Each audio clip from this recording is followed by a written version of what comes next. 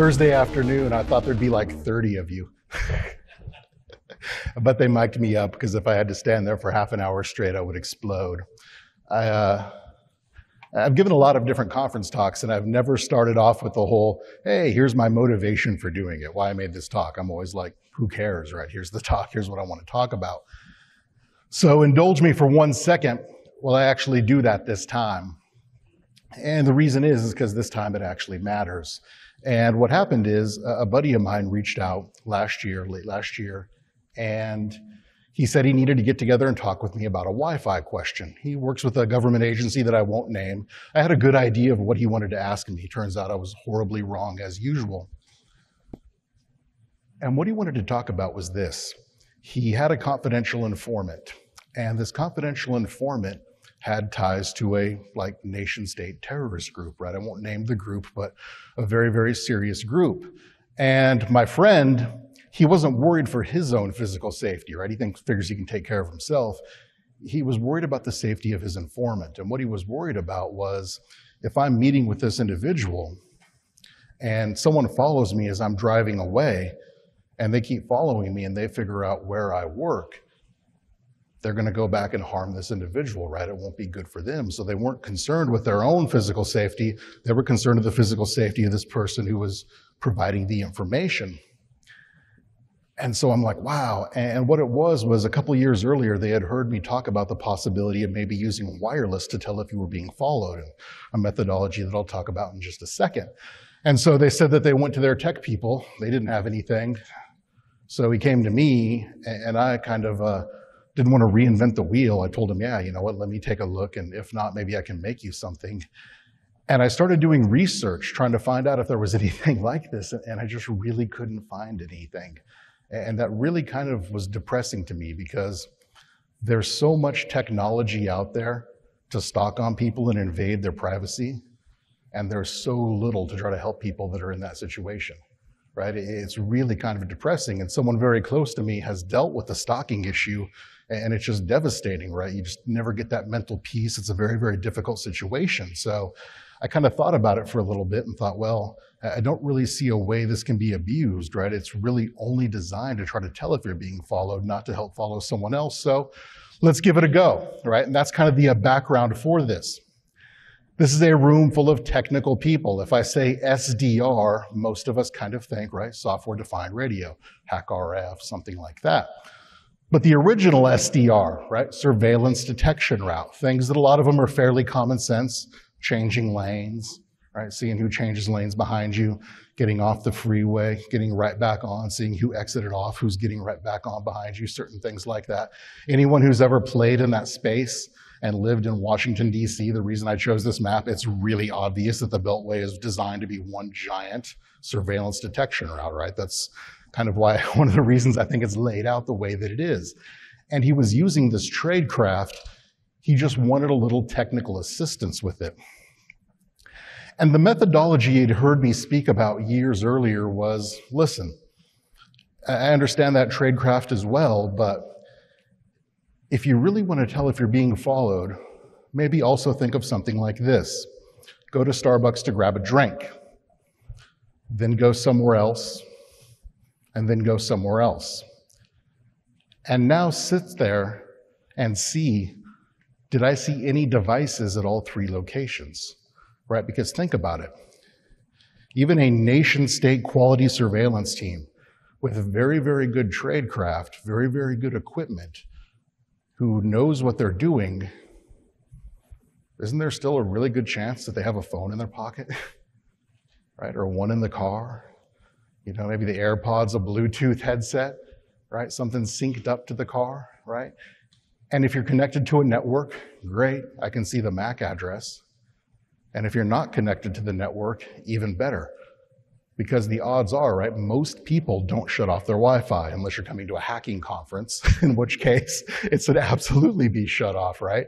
You know, you're coming to Black Hat DEF CON, yeah, it's shut off, it stays off pretty much the entire week. But when most people are just kind of living their daily lives, that's on, right? And what are our phones doing? They're sitting there and looking for wireless networks where we've connected to historically. And that in and of itself can become a signature, right? Am I seeing something right now that I also saw 5 to 10 minutes ago, 10 to 15 minutes ago, all the way down the line. And that's the methodology that we were going for here. And so to do this, we wanted to keep it completely passive, right? We're just passively trying to detect Wi-Fi and Bluetooth devices that we observe around us. And it really doesn't matter if they're part of an active connection or not. It'll work either way. There's a little bit of a difference in the methodology. We'll talk about that. For hardware, I didn't want to go buy anything. I ended up buying like a little bit. This is very, very cheap. It's things like, seriously, how many of us have multiple Raspberry Pis sitting in a closet doing absolutely nothing, right? Absolutely nothing, yeah. I used a Raspberry Pi B for this, not a 3B, like not that there was any reason to. I just have like 3 of them in my closet for some weird reason. And so a lot of these are things that a lot of us probably have laying around or can get very, very cheap. First off, Raspberry Pi. There are multiple versions of these I could have used. Normally these are about $35, but right now there's a really, really lame shortage. They're going for like 120, quite a bit more. But like I said, I think a lot of us have this or something very, very similar laying around. For a wireless card, I had a bunch of alpha cards, but I went to the Kismet Discord and asked the community there what the general consensus was, the current, kind of the best wireless card that a lot of people were using, and this was the alpha card that a lot of people recommended. The slides will be available online. They might be today already, so they'll be out there on the Black Hat site. So if you want to see any of these specific items. For a battery pack, once again, I had several of them just kind of laying around in my closet that had been giveaways from other places or anchors that I had gotten very, very cheap on Amazon over the years. Needed a display because in a few slides you're going to see literally the worst user interface you have ever seen, right? I mean, you're like, it's not that bad. Oh, yeah, wait for it. Wait for it. It's probably the highlight of the talk if I'm being honest. But if you think about it, right, you have this little device, you're going to be like driving down the road in this situation, right? You need some type of feedback. And so a little screen on a Raspberry Pi, that was, I think, like $25 on Amazon. I didn't have one of those laying around. So that was the one thing that I actually had to buy. And for a software, for the base, for actually handling the wireless signals, the Bluetooth signals, and whatever else we want to expand it on into the future, we actually use Kismet, right? And if you've never played with Kismet, Kismet is amazing. It is a free tool. It basically just sniffs all the wireless that you can find, right? The reason why you want to use an external wireless card is so you can put it into a monitor mode. You can basically just tell it like, listen, don't try to connect to anything. You've been working really, really hard lately. Just take a few minutes, relax, sit back, and just kind of see what's floating through the air, right? You basically turn your wireless card into a pothead. And so Kismet, very, very good at putting the Wi-Fi card into that mode. It supports Wi-Fi, Bluetooth, a lot of different types of signals. Like I said, there's a lot of capability to expand this in the future, no doubt. And one really, really nice thing is it writes all that data to a SQLite database. That's what we're going to actually use and try to pull the live real-time data from. It's got separate options like generating a PCAP, other formats, but there's really no need to because you can generate those from the database. So you don't want to generate those live because all you're doing is wasting computational effort for no reason. Everything else is shoddy Python code, right? It's a couple of tiny batch scripts and just very, very ugly Python code. If you ever want to feel better about your coding capability, just go to my GitHub. I promise, like 2 of my projects somehow made it into the Arctic code vault. So it's nice to know that like thousands of years after I'm dead, my shoddy code will live on somewhere. But seriously, right? When you're going to start to release a project like this, and you start to think about putting it up at Black Hat, right? Imposter syndrome is real. Right? It absolutely is. It is very, very real. And so you just kind of tell yourself and remind yourself, right, that, you know, don't let perfect be the enemy of good, right? Just because something isn't perfect, just because something doesn't have faults, doesn't mean that it's not worth doing. And I think that's really one of the kind of the core things to remember with pretty much anything in security or pretty much anything in life, if I'm being perfectly honest. That gentleman, the Robert Watson Watt, He was one of the people who made a lot of advancements in radar. He was kind of tasked with defending London during World War II from the German air raids. And, give him the third best to go with. The second best comes too late and the best never comes. And so, yeah, if anything, right, if you take anything from this talk, don't be self-conscious. Like, I push my shoddy Python code out there on a regular basis. And I would never insult a real programmer by calling myself a programmer, but I can write ugly functional code that helps me and helps my teammates, and I'm cool with that. By default, right, I have Kismet set up to start when the Raspberry Pi powers up. I just give it like a little 30-second delay to let everything else get into place. But then by default, once you start Kismet up, it automatically starts sniffing and seeing everything that you've set it up to keep an eye out for and putting it into a SQLite database. It names the database the name of a file with a .Kismet extension, but it's SQLite.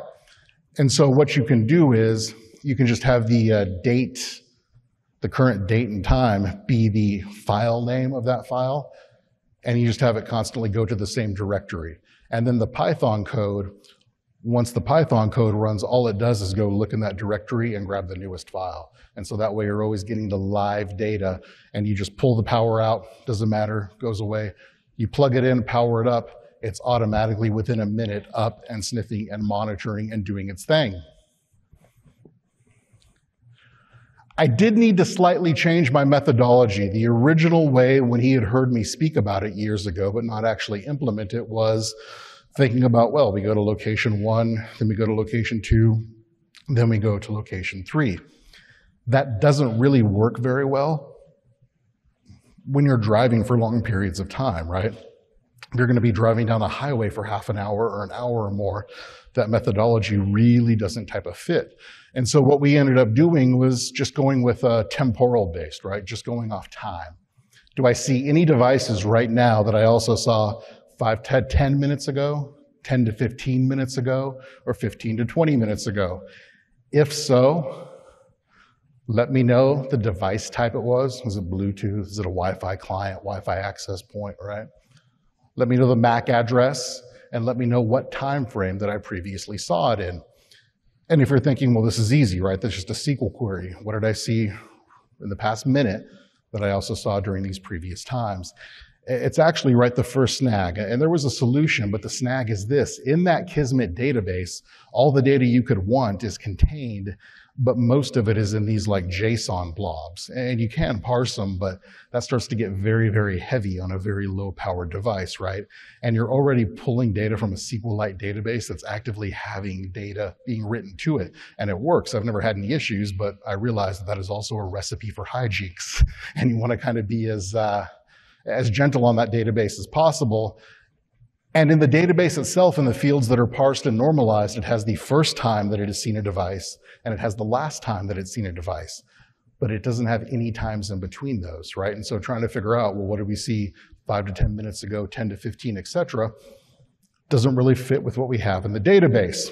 And so the solution, and I'm not saying there's not other ways to do this, but what I did is I create lists, right? When this starts up automatically, it makes a list of devices that it saw 5 to 10 minutes ago, 10 to 15, 15 to 20. And then it starts constantly looking at devices that it's seeing. Every minute, it'll take a list of devices that it's seen in the past minute, check to see if there are any on the list, fire an alert if there are, and every 5 minutes, it'll start to rotate the lists. What was the 5 to 10 becomes the 10 to 15, all the way down the line. And everything that it's seeing for the past 5 minutes, it's storing in a list, which then becomes the new 5 to 10, and it just kind of rotates down the line. Said, not saying it's the only way to solve the problem, it was just the solution that I thought of and implemented, and it works. So, kind of talked about that methodology. Another thing, right, a tiny bit of tradecraft here. We don't want to alert on ourselves, right? I don't want to fire this up, go for a drive, and then be like, there's an iPhone following me. Yeah, it's the one in my pocket, right? And so how you actually do this when you're doing signals intelligence style of work is I've done some of this work in a previous life. You get together in a room, you sit down, you see a list of all the devices that we're seeing, right? So I would fire something up right now. I would let it run for a few minutes. It's seeing all of our phones, everyone that, doesn't have their wireless or Bluetooth turned off. And then you basically create an ignore list, right? And now we can see if someone else new enters the room because that device is not on our ignore list. And so now we get the alert. And that's the functionality that we need. And so anytime we can create an ignore list of every MAC address that it's seen in the latest Kismet database. So what I would do is turn it on, let it run for a few minutes, soak in everything that it sees, and then boom, just tap the button, which you'll see how ugly the buttons are in a second. Tap the button to create an ignore list, and now I have a list of everything it's seen that I don't want it to alert on. And it'll ignore those for the rest of the session. I can delete or recreate the ignore list. Yeah, don't laugh, no, seriously laugh. This is reminiscent of like some old Microsoft Access databases I made back in the day. Yeah. Seriously though, if you're thinking about this, it's not that I just like put 5 minutes on this and just gave up. Look at me, I'm not a small dude, I'm 6'4", right? I do not have delicate little fingers. And so if you're driving down the road and these gorilla hands need to mash a button, you don't want like this nice interface designed by Apple, you want an interface designed by Fisher-Price, right? This is a GUI by Fisher-Price, that is what I needed. I needed the speak and say. So yeah, that's why we have these big, horribly ugly buttons that yes, I probably could have made look slightly prettier, but why? I was busy doing other stuff. So now that I had it, it was time to do a little bit of field testing, right? Kind of drive off into the middle of the nowhere, which is one really, really big perk of living in the desert, right? When you live in Arizona, you can go in the middle of nowhere. It's really, really easy to go where there's no other signals around you. Because I started doing some testing and things were working good. It was like, okay, it's working. Let me go do a field test. Let me drive out in the middle of the nowhere, turn on 2 phones that I previously had off, and I saw absolutely nothing. Interesting. So took it back, dumped the data that I did see into a PCAP, fired up Wireshark, and now here's where you realize the fun, right? Because there's something that I knew was taking place, I just didn't realize how often it was taking place, and that's MAC address randomization, right? In the name of privacy and security, we have devices now that they're constantly looking for networks they've connected to in the past, but they're spoofing a MAC address, right, to try to keep your privacy and security. And I knew that that was a thing. I knew MAC address spoofing existed. I just didn't realize that it was basically constant. This was a very, very narrow field of time. And if you look at the very far right, I know it's a very small, but this is 2 devices looking for one network. These are all just looking for one Wi-Fi network. If you look at the first part of the, I redacted most of the Wi-Fi name, but you can see the first part of it starts with a DF there. And you only see the same MAC address twice. And so basically every time these devices are probing, they're spoofing a new MAC address, right? So like I said, I knew MAC address randomization was a thing. I just personally, honestly didn't realize that it was basically every request. It was just constantly going on. So it's like, all right, the MAC address methodology that we had before still needs to be in place because it still needs to detect things that are part of an active connection. It still needs to detect things that don't randomize. But for things that randomize, right, is this a deal breaker? It's not, because now what we're looking for is, we're gonna look for what it's looking for, right? The probe request, the actual name of the Wi-Fi network. And so my buddy Singe in the front row right here, down in South Africa, his Wi-Fi network is named Singe's Wi-Fi, and his Wi-Fi is on right now. His device should be looking for, hey, Singe's Wi-Fi, are you there? Hey, Singe's Wi-Fi, are you there? He can spoof his MAC all he wants. They can be spoofing every request. I still see MAC addresses looking for a name that's fairly unique, right? And fairly unique. This is where people get tripped up. We'll end the slides here in a little bit talking about this, right? People want to name their Wi-Fi something funny, something unique, something clever to impress their friends and impress their neighbors. But what's the key part of that sentence, right? Unique, right? Unique. And this is what can start to give us away and maybe help us with a little bit of attribution on who we're detecting as well. And so what we do is now we actually, to get the probe requests, we have to dive down into those JSON blobs, right? So there's just a little snippet of the Python code for kind of parsing down. And so now, all of the methodology that we talked about previously for MAC addresses, we apply the same methodology to probe requests. So we're actually looking for wireless networks that things have looked for, and we don't really care what the MAC address is. We're going off the name of the network at this point. And we have the same, they're included in ignore lists and everything else. The user display, much prettier than the GUI. No, it's the same. Fire it up there, and you start to see what it does is it instantly starts to identify things. It has, we added 308 MAC addresses and 27 wireless network names that were being probed for into the ignore list, and now it just fires up.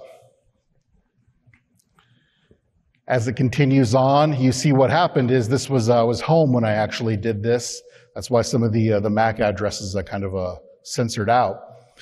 But I left this running for a little bit, and then all of a sudden, maybe one of my neighbors turned on a device that was previously off. Maybe they had like someone come visit them, but all of a sudden now there was a phone somewhere near my house, or a device, right? A device that was looking for a network name Samsung Smart. And I started seeing these probe requests that I had also seen 5 to 10 minutes ago, and 10 to 15 minutes ago. And 10 to 15 minutes ago, all the way down the line. And so once again, I was trying to design this because the original person who needed it was going to be driving down the road, right? It's really, really tough to kind of drive and pay attention to something else or really be too terribly interactive with it. So like I said, I made basically kind of Fisher-Price user interfaces on purpose. I personally think for a very, very good reason. The MVP version of my testing, right? I mean, MVP here, not as the most valuable player for any other sports fans out there, the minimum viable product, right? Before I bother drilling holes in my Pelican case, because those things ain't cheap, let me make sure that this thing actually works. And from going around testing, and yeah, the thing actually worked, and so, okay.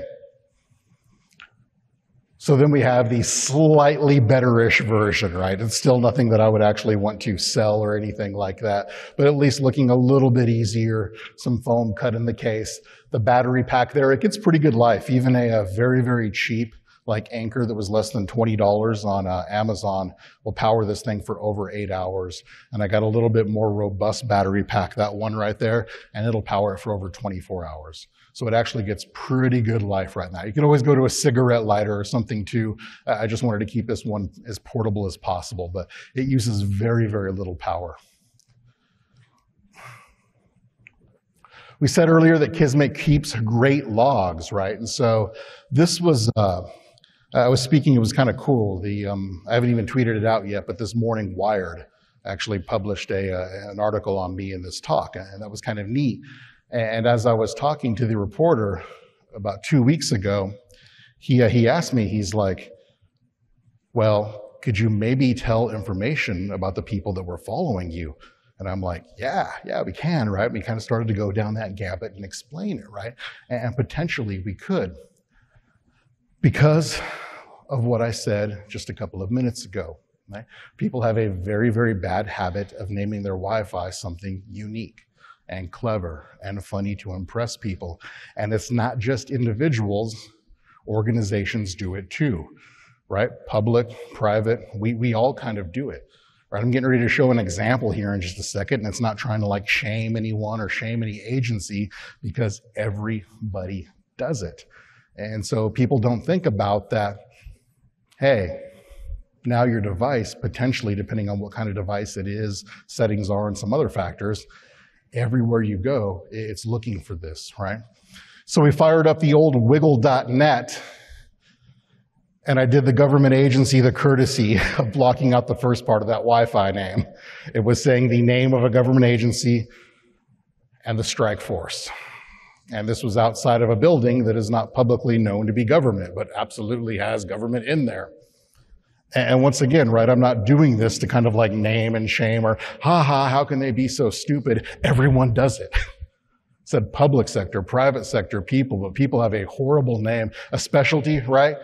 Especially you work in a big organization, but not you, right? You and 80 of your friends, you work in this really, really cool little group, right? This little subcomponent. Heck yeah, you're going to name the little Wi-Fi at the office the name of that subcomponent and something else, and this is given away, right? I've been in rooms where I was basically the only one there who wasn't like kind of an SF operator, and you just start looking down like, okay, which one of you is stationed at 10th Mountain? Okay, which one of you is stationed here? You know, once again, I'm not naming and shaming. Everyone does it, right? It's just something to think about. And potentially, even if it's not like a government organization or anything following you, if it's just an individual, still, things tend to be unique, right? Even like Verizon, MiFis, and certain things like that. And if you start to see these probe requests and their unique probe requests that start to following you, you may now be able to provide a little bit of attribution on the devices that you're seeing. The path forward, more Wi-Fi adapters potentially. I think the biggest one is more wireless protocols, right? I think the most logical step for expansion is probably a TPMS, like the low pressure sensors in tires, because those get a little more range than a lot of people realize. Adding in a GPS to start to go back after the fact and kind of generate a map of, if you saw something following you, where did you first see it, and all the way down the line, right? You have the logs there. The logs are there. It's just a matter of writing scripts to kind of generate some of this data. Special thanks to a few people. Mike Kershaw in the Kismet Discord. I had a few questions about doing some of the things that I was doing, and I was asking him. This man right there, Dominic White-Singe, he's one of the best Wi-Fi researchers that I know. And I think 2 times when I was working on this, I would kind of reach out and it's like, hey, listen, this is what I'm seeing. This is what I think it is. Am I correct? And he'd be like, yeah, no, or here it is, and down the line. So thank you very much, my friend. Appreciate it. So just for helping me. And Josh Wright for kind of some of the same things, bouncing some of these ideas off them. So that said, I've about used up all my time. The code is all out there. It's all on my GitHub, AZMatt. If you shoot me an email or hit me up on Twitter or whatever, I'll throw the link to it right there. But the code is all out there. The parts list is all out there. I'm probably going to do up a blog post on digital forensics tips in the next couple days as well. But if you have any questions, I think they're going to take me to a little speaker room after the fact. And other than that, you had a lot of choices for your Thursday afternoon. Thank you very much for spending it with me. I appreciate it. Thank you.